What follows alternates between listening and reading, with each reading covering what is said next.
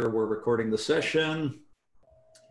And thank you and welcome back to another of our webinar training series from Jane Irrigation. I'm Richard Restuccia, Vice President of Water Management Solutions, and your host for another great session. Today's session is titled On Drip. Now, great subject, actually. You know, where this came from was I was attending a session a few years ago for master gardeners, and we had a gentleman talking about irrigation, and really we had people asking questions for a good hour after, and they were very specific to drip irrigation and what should I do in this situation, and it became very apparent, you know, maybe for spray head irrigation, there is a right way in every situation almost. And with drip irrigation, there's a lot more variables. There's a lot more ability to use some creativity. There's a lot more opportunity to use some problem solving skills. So with that, we've got Andy Belingheri. He's the National Sales Manager for Jane Irrigation, working the landscape and ET water product lines for Jane. And Andy's a real expert when it comes to irrigation. You know, Andy is a graduate of BYU, the horticulture program there. Coming out of college, he started working for Valleycrest, the largest landscape contractor in the nation at the time. And he started as an account manager, you know, working with teams in the landscape. He learned a lot about horticulture at BYU, but he learned a lot about plants and people and irrigation in the field at Valleycrest. We worked together at Valleycrest, and then Andy came over to Jane shortly after I did, about 5 years ago, and has just, it's been amazing to watch the education he's built and the knowledge he's built on drip irrigation. So with that, we're very fortunate to have Andy talking about drip irrigation and these variables. So Andy, welcome, and appreciate you taking time to spend our afternoon with us today. Yeah, well, thank you, Richard. Yeah, I appreciate the introduction as always. And, you know, a lot of what I'll talk about today is, you know, things we've learned along the way. As a teenager, I was working for a landscape company in Las Vegas in the early 90s when drip was first being introduced into Las Vegas, late 80s, early 90s. And a lot of what we learned was, you know, we learned kind of by doing it wrong. And so hopefully what I am able to share with you today will help everyone else out there maybe shorten the learning curve with drip, or maybe improve a little bit on where they're at. And there's three key, I guess, topics we want to focus on today. It's the what, the where, and the how. So the what, we're going to focus on what are some of the system basics of drip irrigation. This will be kind of a maybe a little bit of a basic review for a lot of you. Then we'll get into where to place these irrigation devices, where to put the drip irrigation to optimize plant health. And that gets, you know, from a skill set maybe a little bit more medium up there. And then we'll graduate into the how long to run it. And this might be a little advanced, but answers a question I get all the time is how much water does my landscape need? So we'll focus there on the what, the where, and the how. But first, Andy, that's really interesting. I just want to mention, I was listening to a podcast yesterday, and a gentleman on the podcast says, you know, people who don't know very much will tell you about their successes and how great they are. Mm-hmm. And people who are really great will tell you a lot about their failures and what they learned from those. So, so I'm really happy to say that, you know, you're going to use your experience, especially from the early drip, to help us all learn today. That's great. Absolutely. Happy to do it. So real quick, you know, there's always this debate between spray and drip. Everybody loves spray because they can see it working. It's very easy to use. However, there are a lot of disadvantages to spray. Number one, it's an old technology. Not quite as old as flood irrigation, but it's an older technology. Because it's older, it's only about 50% efficient. And I say, you know, 50% is kind of with a big asterisk next to it, because out in the field, it might be only 30, 35% efficient. And that means there's a lot of waste due to a lack of efficiency, a lot of runoff, there's a lot of overspray. So it's a major disadvantage of spray irrigation. With drip irrigation, the advantages are it's very, very efficient, 95% efficient. It's a precision distribution of water. We don't have the overspray, the misting, and so forth. Now, people do like to bring up some disadvantages of drip. One I get all the time is clogged emitters. We'll talk about how to avoid that. Usually, that clogged emitter device or situation is more user error. And then they say, well, drip irrigation is xeric. It looks like this. This is what I get with drip irrigation. I get some gray rocks, a cow skull, and a wagon wheel. That's what people think of when they think of drip irrigation, and that is not always true. And I like to show these pictures. This is 4 different pictures, all areas that are irrigated with drip irrigation. Drip irrigation not only can be efficient, but it can be very lush. And I like this picture as well. This is from the Denver Botanical Gardens. This is all done with drip irrigation as well. Andy, I had a question about that efficiency, right? Yes. So when I hear 50% efficient, maybe even 35 in some situations, right? We've all seen that. So does that mean if I need an inch of water or I need 100 gallons of water today, I really need to put on 2 inches or 200 gallons? If you're 50% efficient, yeah, you're wasting half the water you're applying is being wasted. I mean, that's the efficient. So if you're only 30% efficient, that means 7 out of every 10 gallons you put down is wasted. Yeah, that's just incredible to me, right? When you think about that waste, and I've scratched my brain a couple times trying to figure out another industry in which that waste is so bad, right? If I want a 12-ounce cup of coffee and I go to Starbucks, they don't pour me 24 ounces and 12 goes on the floor, and I leave with my 12 paying for all 24. I can't think of another industry, and so anyway, thanks for clarifying that for us. Yeah, no problem. So, so if we can start from that groundwork, that baseline, that drip irrigation is efficient and we can have beautiful landscapes, and we'll move into, all right, what are the components I need in a drip irrigation system? Like I said, this is basic. You got a valve, you've got a filter, you've got a regulator, and then after that you have the drip line. The filter is key. When I hear about clogged nozzles, it usually is due to lack of filtration. And here's a picture showing how a filter works. Quick story, I was working with a contractor in Las Vegas. They called us out. They said, my emitter line is all plugged. I got out there, had them open the valve box to turn the valve on. Of course, they turned the valve on and the emitter line was all plugged. But sitting in the valve box next to the filter body was the screen filter itself, completely plugged up. And the guy in the field said, yeah, 2 weeks ago it stopped working. So I took this screen looking thing out. It was working great, and now it's all plugged up again. So filtration is key. You've got to have a good filter. Yeah, so true, right? How many times do we hear from customer service, so have you cleaned your filter lately? And a very common response back is, what filter? Yeah, you gotta have a filter. And of course, after that valve, filter, pressure, regulator combo, you get into your tubing, your distribution tubing. It could be 1/2 inch, it could be 3/4 inch. I don't think I've seen a lot of inch out in the landscape. 1/2 and 3/4 most common.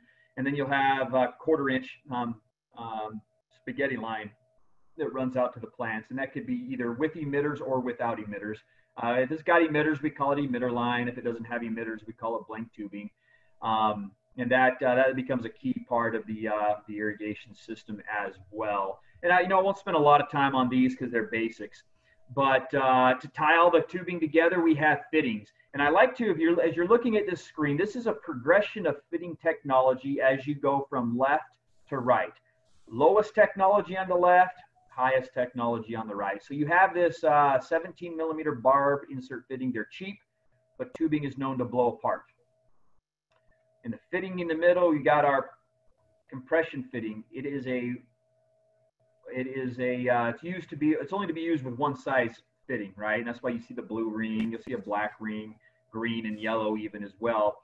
And then as we move over to the right, we have our power lock fitting, which you can see in the illustration here how it works. The beauty of this power lock fitting is it is easy to install. It is a one size fits all. Believe it or not, there is not just one size of 1/2 inch tubing. And this is just one of the weird things in irrigation. There are 4 sizes of 1/2-inch tubing, which is can get confusing. So having this power lock helps the guy build, save time, save money.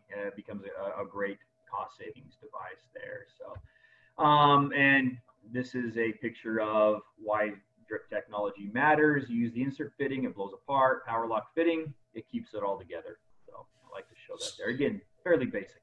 So Andy, if I'm a maintenance contractor and I'm rolling up on a job, and maybe I didn't do the installation, many of those jobs I didn't do the installation on. If I don't know what size tubing I have, I'm in trouble, right?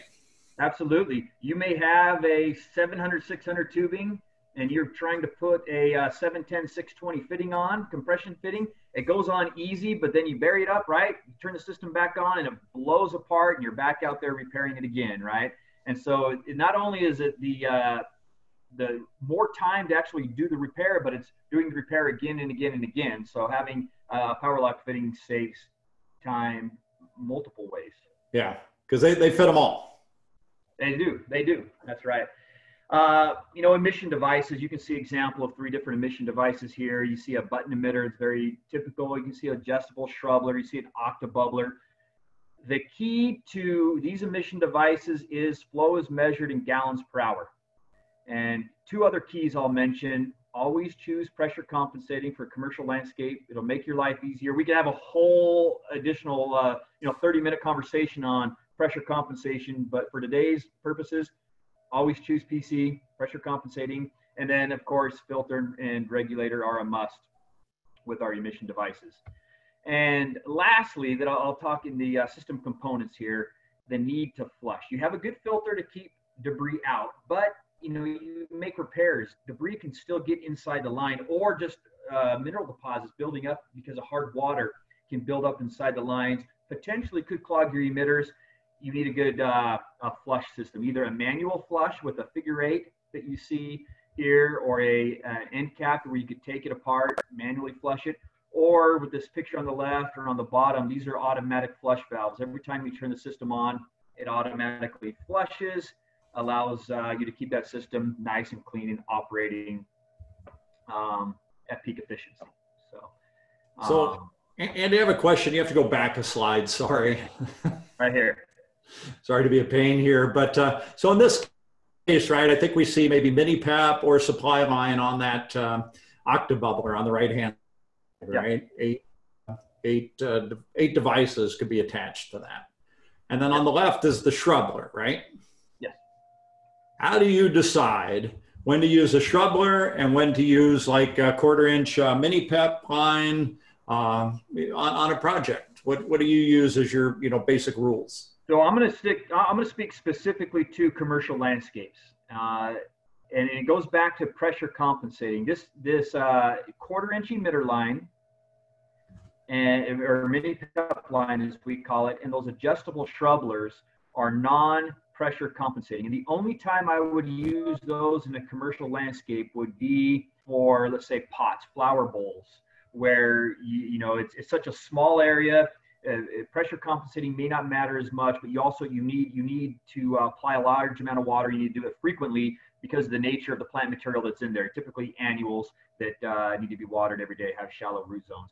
That is where I would use a shrubler or a 1/4-inch emitter line. Outside of that, everything else is going to be either a button emitter or emitter line, and both of those are going to be pressure compensating. Okay. All right, great. And the key there for the commercial guys is that the pressure compensation, right? Same amount of water at all the plants, and they'll be able to get longer runs. Yeah. All right. Yeah. You get equal amount of water and fertilizer to the plants and much longer runs. Yeah. Good point there on the length of run. So good. So we've kind of established here then our what, right? This is what we use. The next question then becomes, okay, I've got these emitters. Where do I put them? Where do they get placed? And this becomes, a pet peeve of mine. I see so often the scenarios where emitters are improperly placed, and because of that, plants fail. And because of that, people say, well, drip irrigation is no good. plants can't be as healthy. That's not true. Plants can be healthier than with spray irrigation, but you have to know where to put the emitters. And to figure out where to put the emitters, we want to ask ourselves, I call it the root cause analysis. We want to know where the roots are. As you see in this picture, you can see we have a tree here. You can see the drip line. Most people say irrigate at the drip line, but that's not always true. Roots can extend 1.5 to 4 times beyond the drip line. And so we want to make sure we're putting the emission devices, the either emitter or emitter line, where the roots are. Here's a bird's eye view of that same tree.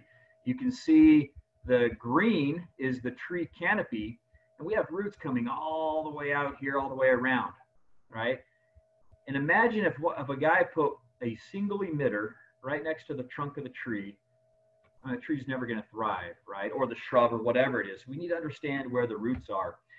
And I think the problem happens, I think guys end up putting just one emitter because they see a design like this. They get a set of plans and it shows, hey, here's your tubing right here, labeled A. Here's your emitter, labeled B.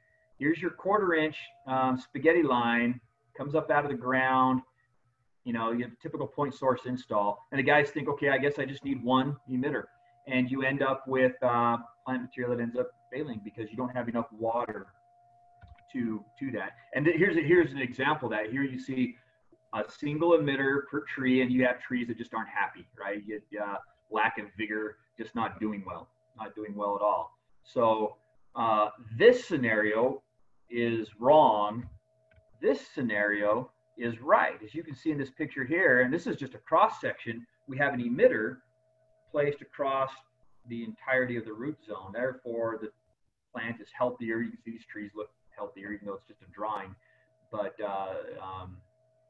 we're putting the water where the roots are, right? That becomes key. Designs, then, for designers, I don't know if we have any architects out here, this should be included in our designs, not just the one-off showing how the emitters connect to the tubing and where it comes up out of the ground, but what is appropriate for the size of the shrub, how many emitters are needed. If it's a small shrub, it may need 1 or 2. If it's a medium shrub, it may need 3. And not just the size of the shrub at the time of planting, but we need to think mature size. What's going to be the size of the root zone when it's mature? Let's make sure we put the emitters out there. Another key on emitter placement, where to put it. This is kind of basic, but I see this mistake a lot as well on slopes. If you put water on the downhill side of the slope, more water runs down. Up here doesn't get water. So on hillsides, especially on the perimeters of communities, I see a lot of drip irrigation, a lot of trees and shrubs, and there's a hill. Having more emitters on the uphill side, maybe in a 2-to-1 ratio, gravity works, water runs downhill, and you'll end up with healthier plant material as well. And this could be a point source emitter, or it could be an inline emitter. And for everybody out there right now who's thinking, well, when do I use point source? When do I use inline? If you visit Jane's website back in April, we did a presentation on point source versus inline. Go back, it was recorded. You can watch it and you can learn when was appropriate to use point source, when is appropriate to use inline. So, and here's a scenario of using inline drip in a landscape. You could use that. Or you could use, if you go back a couple slides, a picture like this, where this shows a bunch of point source emitters. You could do the same thing as this with an inline emitter. Hey, Andy, a couple questions here, if you don't mind. Yeah. One is, that's funny. The second question was going to be about soil type as a determinant. So, but the first question was about the tree rings, right? When I first plant a tree, can I ring it with a emitter line? And then as the tree grows, can I just add additional circles? Is that a good philosophy? Is that worthwhile? Yeah, I know a contractor, a guy I actually worked with at Valleycrest up in the Bay Area. He's now out in Utah, started his own company, a guy by the name of MJ Macias. And I remember the first time I heard of using emitter line for tree rings was MJ, and he said, hey, the great thing is that when the tree's young, you can put 1 or 2 rings, and as it grows, you can keep on adding these rings going further and further out. And I thought, what a great idea. I think that's probably the best way to do it. It's more labor intensive I know a lot of guys who will just, what's the maximum root zone going to be? We'll install the irrigation there up front. The labor cost to come back and do it is higher than the cost in water, so they end up doing it that way. So, but I love the concept of adding the rings as the trees mature. Yeah, I've seen a few contractors who actually use that concept and feel pretty confident, that it is good for the customer, it is good for the tree, and they can build in that recurring revenue into their plan each year, knowing that they have to go out and do a certain amount of increasing emitter line around trees, and it's revenue for them. Yeah, and I'll say, hey, all the maintenance contractors that are out there, we all know that when it comes to installs, a lot of times it's low bid. So a lot of these guys, to win the bid, they may not put enough irrigation out there. The maintenance guys, a quick revenue generating enhancement proposal, as well as increase the health of the landscape proposal, is to come back and expand the irrigation system, especially in drip, to larger trees. And I've seen the benefits not only from enhanced opportunity for your business, but also the plant health is increased as well. Well, if I think about my landscape and I think about the most expensive investment I can make, it's in that tree. Absolutely. And the tree can also make maybe the biggest difference in the look of my landscape too. One individual tree make a huge impact. So yeah, I want to be protecting my investment. Yeah, good point. Very good point. So it sounds like you were going to ask a question on how far apart emitters should be placed, right? Well, just soil is a terminating factor of where do I place my emitters. Yeah. So in that is flip side of the same coin. Soil determining how far apart to place the emitters, or how far apart do I place the emitters, is determined by my soil type. And this is a general rule of thumb. With sandy soil, I like to go 12-inch spacing. And you can see this illustrated here fairly well. A loamy soil, 16 to 18 inches. Clay, 18 to 24. Really heavy clay on the 24-inch side. So that it's just a general rule of thumb. And this holds true for both point source and emitter line. So that answers the question there. Now this gets into the next section here, kind of the more difficult, I think, thing that a lot of contractors struggle with, and that is, how much water does my landscape need? And it really boils down to two questions. How long should I run my drip system? And how often should I run my drip system? I had a neighbor, we've been in our house 10 years. This development was built about 10 years ago, almost 11 years ago. I have a neighbor who has not changed his controller since the day in November when the contractor installed it. He has not changed his runtime at all. And he asked the other day, he's like, yeah, I'm watering it every day for about 15 minutes each day. Is that long enough? Yeah. So anyway, so I'm going to send this to my neighbor afterwards. Yeah, but I love that. It's not, is that too much? It's, is that long enough, is that long enough, right? Pour it on, more water. Yeah, but the question, how long do I run it and how often do I run it, right? So that first question, how long should I run my drip system? And there are two key things we need to know in the dirt, right? The dirt on dirt. It all comes back to the soil. We need to understand what's going on in the soil. The first thing we want to understand is, how deep are the plant roots in the soil? You can see in this illustration, you got a perennial over here that's about maybe 8 inches of root depth. Annuals might be, 6 inches or so. And in the middle, we have a shrub there of some sort. We're looking at 12 to 18 inches of root depth. And then a mature tree, depending on the soil type and how compacted the soil is, those tree roots might be 18 inches to 36 inches in depth. So we want to understand where the roots are in the soil, okay? And then the second key thing of understanding, this goes back to just a couple slides ago on emitter spacing, but we also want to understand for how long I run my drip system is what kind of soil do I have? Is it sand? Is it loam? Is it clay? And again, with a sandy soil, an inch of water will travel about 12 inches deep into a sandy soil. A moderate soil, a loamy soil, 1 inch of water might travel about 6 inches deep. And if you have a heavy clay soil, that 1 inch of water may only travel 2 inches deep. So you have to understand your root depth, and what kind of soil you have to understand how much water you need to apply to get water into the root zone. Okay. Natural question is, how do I figure out what kind of soil do I have? You could take a soil sample, send it off to a lab, pay about $100 and get the results. You can also take a mason jar, take a scoop of soil, put it in the mason jar, put some water in it, shake it vigorously, and then begin to let it settle. After 60 seconds, you draw a line, that's your sand. After an hour, you draw a line of what's settled, that's your silt. And after 24 hours, the remainder that's settled is the clay, and you can figure out your percentage of sand, silt, clay. Google soil texture chart, and then you can find out what kind of soil you have and go from there. And again, that's Richard, that may be a webinar for another day on that.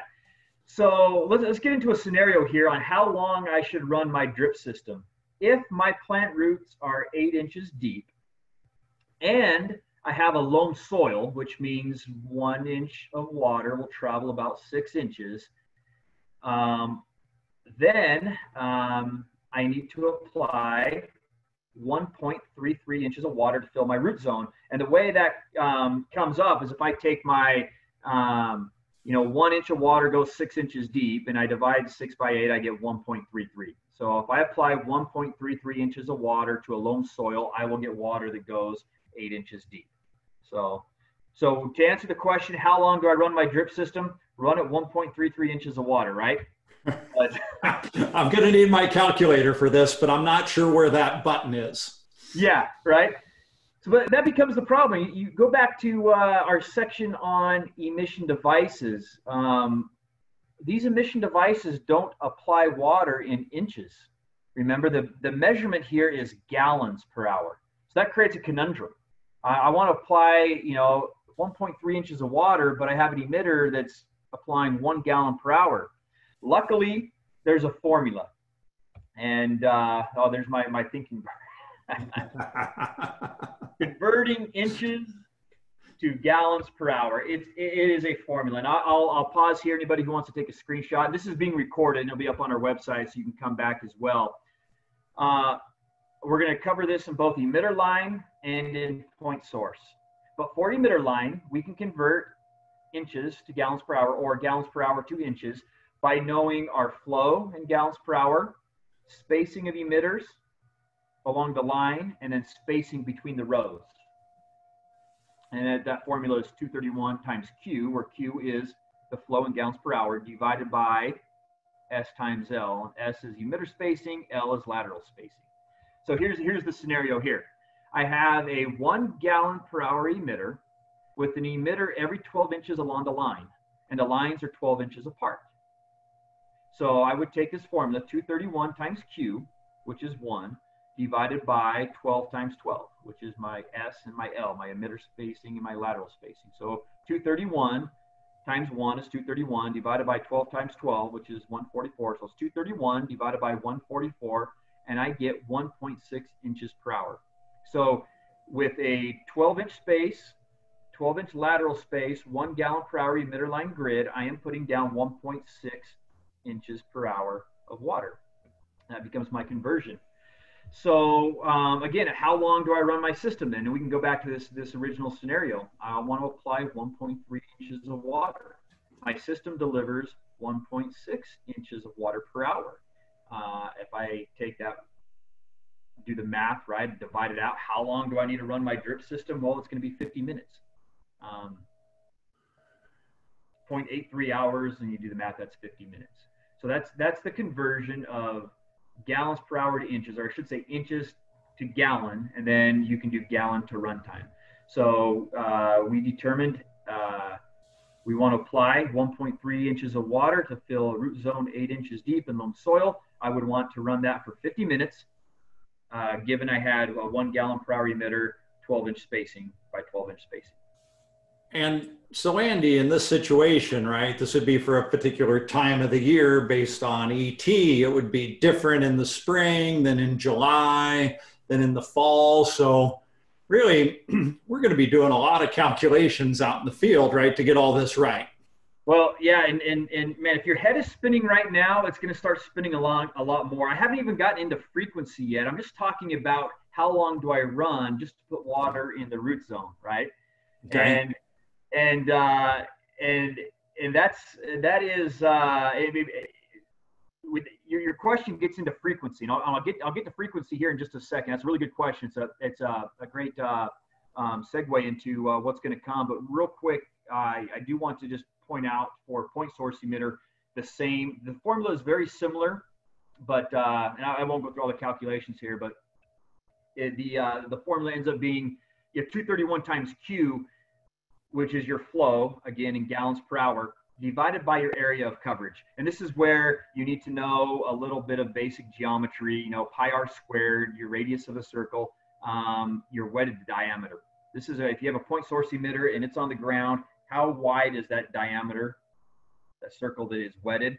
That's the number we're looking for. That's our area of coverage. And so that's the formula we use there. So,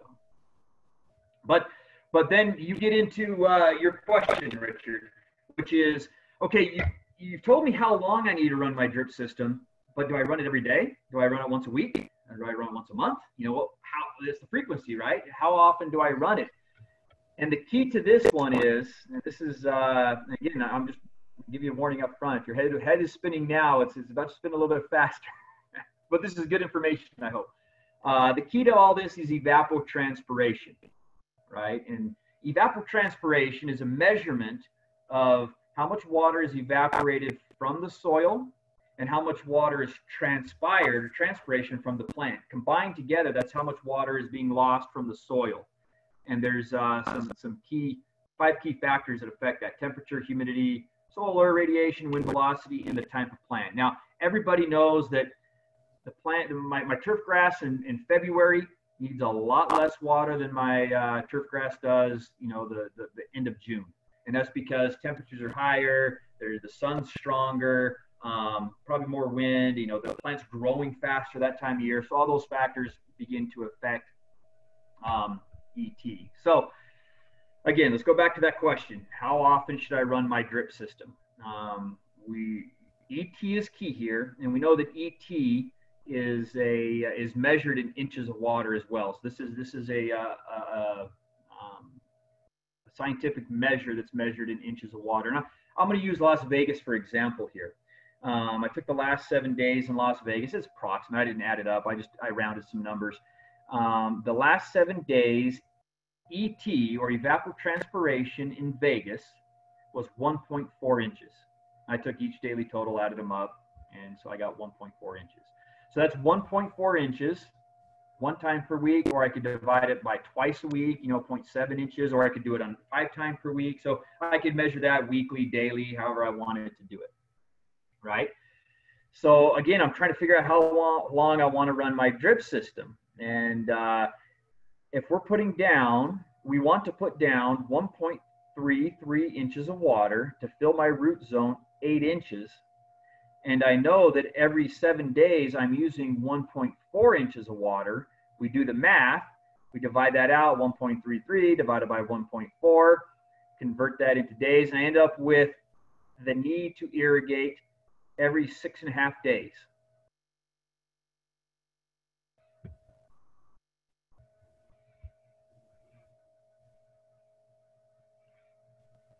Oh, Richard, I lose you? No, still had a little freeze there for a second, but so that's a lot. That's a lot of calculations, right? And I'm going to my next job. This makes it tough. So there's got to be an easier way, right, Andy? I just programming all the controllers to 20 minutes a day, 4 days a week. Absolutely, and it's not just that. It's the weather changes hourly. The weather changes daily. I mean, this was one snapshot in time, and it could change. I mean, it could change on an hourly basis. And like I said, if you think your head is spinning now, it gets even worse. There is an alternative. You could do these calculations. We live in a day of technology. Why not let technology work for you? You could use one simple ET Water smart controller. And this is a smart controller that's taking into account your plant material. It's taking into account your soil type, your root depth, your precipitation rate, temperature, humidity, wind velocity, plus, there's 17 factors total is taking into account, and it's monitoring this on an hourly basis and making adjustments every single day to your controller. It takes all the guesswork out of it for you. So you can, this was a little bit of a setup. Let me show you something that makes your head spin thinking there's no way I can ever manage my irrigation. I give up. Well, there is a solution. It is a smart controller.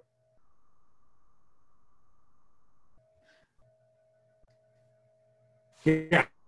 And so I love, right, because it is difficult to, take the time, right? Everybody can learn the math and can learn the process and know where to get the information, but actually taking the time to do that and then driving to every controller and making the changes, this would be really difficult, right? Nearly impossible considering the cost of that. So that is a great solution, right? And one show we can really save people a lot of. So, so the questions I have is the whole concept of soil depletion. Does this affect the frequency? So you're breaking up a little bit. The question is, does soil depletion affect frequency? Yeah. So how does the soil depletion affect the frequency? Yeah. So as you know, that's a good question. So as water is depleted from the root zone in the soil root zone, more quickly, it needs to be replaced more often. And with these smart controllers specifically, you can set a depletion level. Typically, that's 50%. At 50% depletion in the soil, I want to hit a trigger event, and I'm going to have another watering cycle to fill that root zone back up to what we call field capacity, 100% full. I know some guys are going at 30% depletion. Some are trying to push it out a little bit more. If you have a really efficient drip system or irrigation system, a really well-designed irrigation system, you can probably push that even beyond 50%. But that 50% depletion seems to be the key. And, going back to the savings, Richard, you could, as a contractor, employ 100 people to run these numbers and go around and make these changes on a daily basis. Or you can employ one guy that is managing, 300 or 400 controllers. And you start to do the cost benefit analysis, labor being the single biggest direct expense for landscape contractors. You save a lot of money letting the technology work for you. Right. And we did have somebody mention that most ET controllers do not have a soil moisture depletion component. We're happy to say that the Jane Unity does. And that's one of the reasons why we're so excited about that software. Yeah, good point. Yeah, I'm familiar with some of the other smart controllers out there, but I would say if your smart controller doesn't have the soil moisture depletion component, you probably need that, because again, it's as much as smart controllers look at the weather, they look at the plant material. The secret to all of this, and this goes back to how long I need to run my irrigation and how frequently I need to do it. The secret to it all is the soil. The soil holds the key to our irrigation. As the water holding capacity, it's the root depth. You need to understand what's going on in the soil. If you don't know how much water you have in your soil, it becomes really tough to manage that. So having that is key. That's one of the key things I like about Unity, is that the moisture balance. I can see very quickly the moisture balance in my soil, and as an irrigation manager, that becomes a key metric for making decisions as I manage irrigation. Yeah. So Andy, this has been great. You've really helped all of us get a better grip on one of the things that we've been adding to the webinars and make them a little bit more fun is to learn a little bit more about you and your experience. And so I call these my rapid questions, okay? Okay. So first question I have is, you know, do you have a favorite book about water management or irrigation? Well, so I'm gonna say two things on that. First, if you are looking for a quick how-to practical application drip knowledge, I'm going to recommend, and it's free download on our website. It's the Jane Contractor Design Guide, and it is drip irrigation basics. We call it Contractor Design Guide. Equally applicable to homeowners, but it's got some good drip irrigation basics. I like that. And then the next thing I'll mention is the, you know, Richard, you and I were talking yesterday. The next book I'm going to read is The Big Thirst. Partly because I've heard what a good book it is, but I know you were mentioning they, you know, they're talking a lot about some of the water conservation things that were done in Vegas. Of course, native Nevada and love my hometown. I'm interested to see how that was reported as well. So I'd say two right there. The Jane Contractor Design Guide for practical application, and then the next on my list is Big Thirst, just about water in general.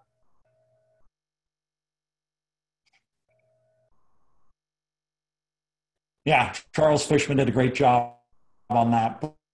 And I think 130 colleges across the country for incoming freshmen. So great choices. So next question, Andy, what do you think the biggest obstacle facing the water management industry is today, and what can we do about it? Oh boy, you know, there's a lot of contractors out there who don't care. There's guys who pretend to be water managers, and they do it so they can sell something. Take smart controllers, for example. They want to sell smart controllers for revenue recognition without ever having the intent of managing the water to save money. And sometimes I think that, so the biggest obstacle becomes twofold. Number one, it's education. Number two, it's contractors, I think, who just don't care. Now, solution to that is education. I think property managers, boards of directors, the guy who's paying the water bill, the more educated they are, the more they'll be able to differentiate between bad contractor versus good contractor. Every landscape contractor has seen this. We all know the proper way to plant a tree. We all know the proper way to irrigate. We know there's a right way to do things, yet we're constantly battling the guys who don't care about doing it the right way. They just want to make a quick buck. That challenge, it comes back to education. The more educated not just the workforce, but the end user, the decision makers are, the guy paying the water bill, the more educated they are, the more we can help them understand and differentiate between quality, superior quality and inferior quality. I think the better chance we give ourselves to see some real gains in water conservation. Yeah. That's good, Andy. Thank you. And finally, what's your favorite plant to grow there in your home state of Nevada? Oh man, there's so depending on the time of year. Right now, so I was out last night picking some peaches. I gotta get busy tonight before the birds get them. Peaches, we were able to, believe it or not, in Vegas grow peaches. I love that. Favorite perennial, I'm gonna say, because I got a beautiful one growing right now, is blue salvia. But you know, lately, when I get a chance to remodel my yard, my front yard, it's you know, it's time to make some changes. I've been a big fan of natives lately. Golden barrel cactus, some of the native flowers, penstemons, some of these others that grow around here native. They're filled with color and require very little water. You know, I live on the edge of the desert, and it amazes me. Up until about a month ago, I could walk out in the desert and it looked like somebody just lit the desert on fire with color. It was so beautiful, so vibrant, and it's such an arid environment. We get maybe 3 inches of rain a year that you know, these plants could grow and look so beautiful. So I'd like to add some more of those. I know you're asking me to pick a favorite. I don't have a favorite. So hopefully I have a lot of favorites. Yeah. Well, the ones you mentioned are really nice plants, and really exciting that you're able to grow them in Nevada. So anyway, I want to say thank you to everybody who joined us today. And thank you, Andy. You really did help a lot of people get a better configuration and how best to install it and use it. And that's very again, like Andy had mentioned, we've got the webinar series now on the Jane website. You can just search Jane webinars and you'll see all the webinars that we've recorded. And by the way, this Friday, we're going to have the largest Jane Logic ag user in the nation on as a guest. And we're going to be talking to him about how he's using Jane Logic to maximize yields and reduce costs on his farms. And then in the next week, we've got John Farner coming on from the Irrigation Association on Wednesday, and he's going to talk about what the IA is doing to all of us during these unusual times that we're experiencing. So again, thanks everybody for checking in. And Andy, great job today. Thank you so much for being on. My pleasure. Thank you, everybody. All right, thanks.